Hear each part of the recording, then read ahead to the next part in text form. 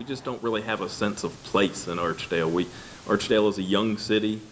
It doesn't have a traditional downtown that we can redevelop and work around. Greenways, a town center, and a welcoming, diverse community. All goals of Archdale's draft comprehensive plan that details growth and development over the next 2 decades. Try to set the groundwork for what's to come. That groundwork started last spring and included workshops with the public to get their thoughts on how the city should grow. This ongoing comprehensive planning effort has probably lingered on several months further than it would have should COVID not have been involved. Archdale is on an upward trend, City Manager Zeb Holden tells Fox 8, and his goal is to attract more people, small business owners, and commercial businesses to the area. People like Monica Moyer. I'm kind of new to Archdale myself. Monica, who lives in Greensboro, opened Archdale Bakery a few months ago. When I found out about Archdale, I was like, oh, okay, but you know what? It's a beautiful city.